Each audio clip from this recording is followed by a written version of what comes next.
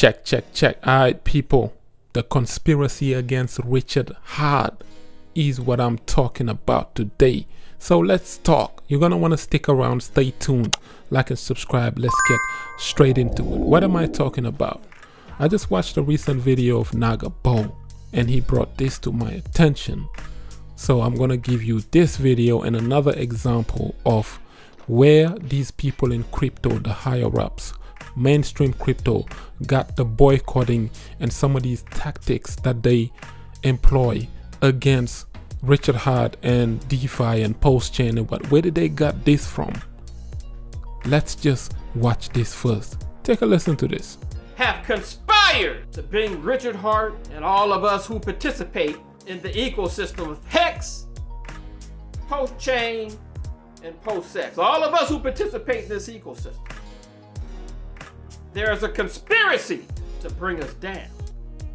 A conspiracy of YouTubers, paid shills,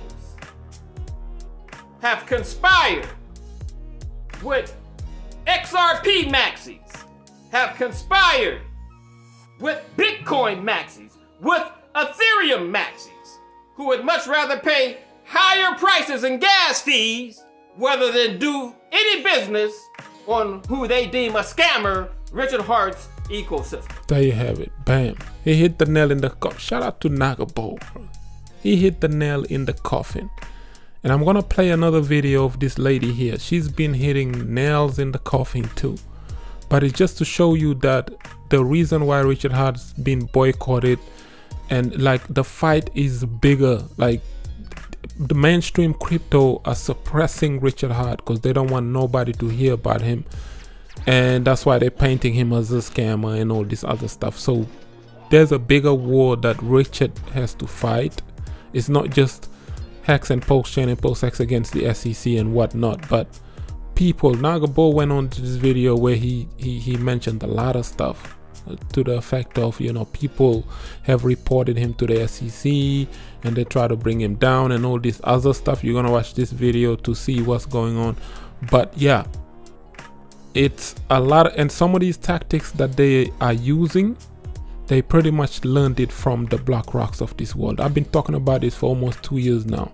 The beginning of 2022, some of my videos where I talk about when the ripple effect happened. You all know the ripple effect, bro. First it was the Celsiuses of this world, and then Terra Luna, and then once they got dogecoin, they went after Binance, and then, you know, in between the FTX collapsed and everything. Listen to this lady here, this young lady. She's been prophesizing this about 3 years. I've been watching her for years, man. If you watch her, you're not gonna sleep at night because her prophecies are very scary, but they've been coming through. Like sometimes they hit you like, whoa, yo, she said this, it was gonna, and then it happened. It's very scary.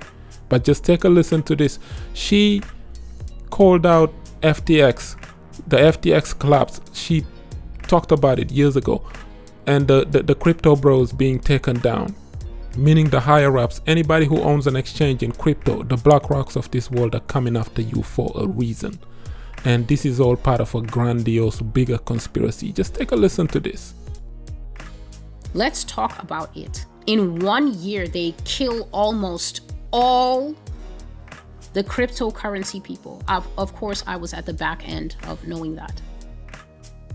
I was prophesying about the fall of the money, prophesying about the coming of the cloud money in March, unaware that all the crypto bros were dying one after the other, and we will sit here and act like it's just a natural progression of illness, as if it's not the clearing of the competition, as if it's not what the Lord is saying here now.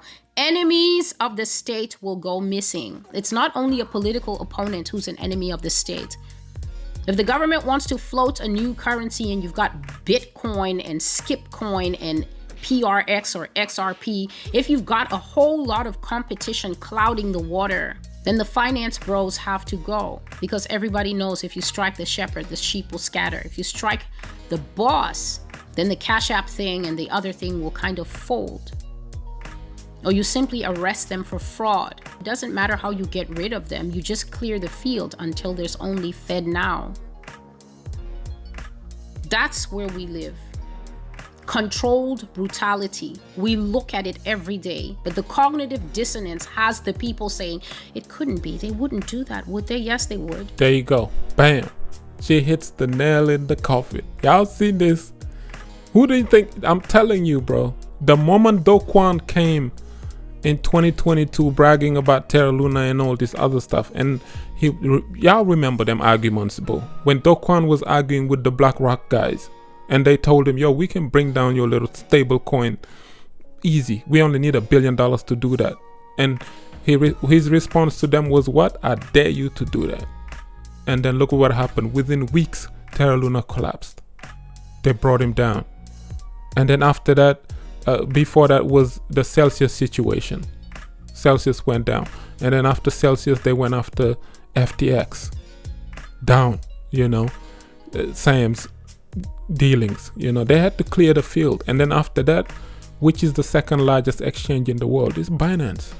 They came after CZ. That's why CZ was giving people those signals. When he was doing the number 4, people didn't understand it. They asked him $4 billion to do that. You know, they in it with Gensler. But I'm not going to be surprised if by the end of this year or the middle of the year, Gary Gensler goes down and they kick him out of office. They are toying with people. They will utilize you until you're no longer a viable toy for them, a product, and they would just, you know, everybody's replaceable, right? It's the greater fool's theory.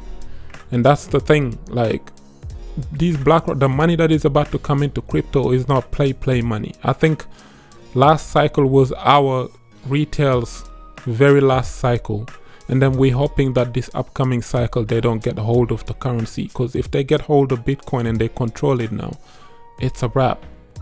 They're gonna decide when it's gonna go up, they're gonna decide when it's gonna go down. And that's the thing y'all need to understand. So going back to Pulsechain, if you see people boycotting Richard Hart and they blackballing him, they making sure that he's not known.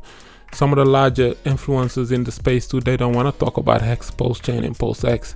Like, they would skip it and dismiss it. This is what they did during the last cycle, and yet Hex still did a 10,000x and outperformed many other altcoins. You know what I'm saying? The closest thing that ever came to Hex was Binance. I think Cardano got close, and Shiba Inu, stuff like that, you know. But everything else, Hex left it to dust, bro. But yeah, just pay attention to what's going on. The same tactics that they're using against Richard Hart, they learned it from the Blackrocks of this world. That's why I brought up this video, so that, you know, you guys will understand what's going on, the powers that be, and what's at play here. These things are powerful. You need to watch out for what's going on in the background, and the money is very serious.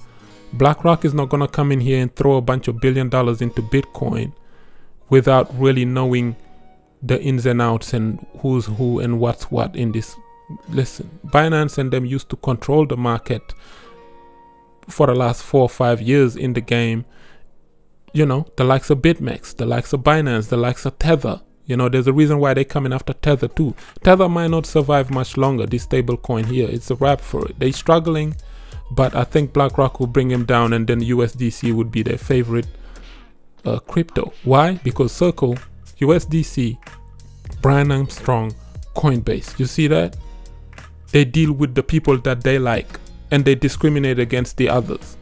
Because CZ is a foreigner, and they don't like foreigners having billions of dollars and controlling a small niche cryptocurrency market that is about to come up. That's why they're coming after it. Arthur Hayes, BitMEX, you seen what they did to him. They destroyed his entire exchange. Pretty much is gone down because of the trades he was doing, and you know, I think he served his sentence or whatever. Now they will criminalize you, bro. Now FTX, y'all know Sam was in bed with them anyway, so who trusts Sam? We do not trust Sam. But like the lady shared, man, she talked about this like 1.5 years, 2 years ago, before it happened, that they were gonna come after these crypto bros. The people, I didn't know what crypto bros she was talking about, but later on, once it started to happen, I'm like, oh, she's talking about the the richest people in crypto right now, the Binances of this world, and all of them people that was controlling these large exchanges, that they were Blackrock gonna come after them, clear the field, and establish their own power.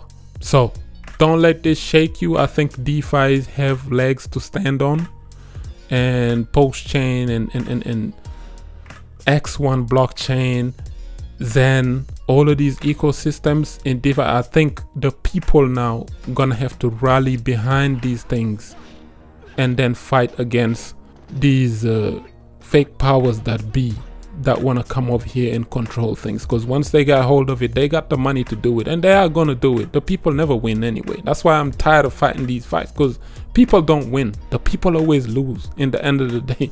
When the government raises taxes or brings them down, middle class and the rich get richer, the poor always gets poorer. It is what it is. It's been the system for many years now. But yeah, this was just a short one, a weird one, but you know what it is, bro. But yeah, before I go, shout out to my validators, to back up and running. Huh? I think Jack updated the code or something like that, and then everyone who was on offline or maintenance is starting to slowly coming out. New events are emitting now, and transactions are back up. I just leave this running for a while, and yeah, helping the testnets are going fine. Hopefully this time will be solid. Yeah, man, like up the video, share it, subscribe for some crypto content. I have been Mr. Nakamoto Crypto, and I'm out.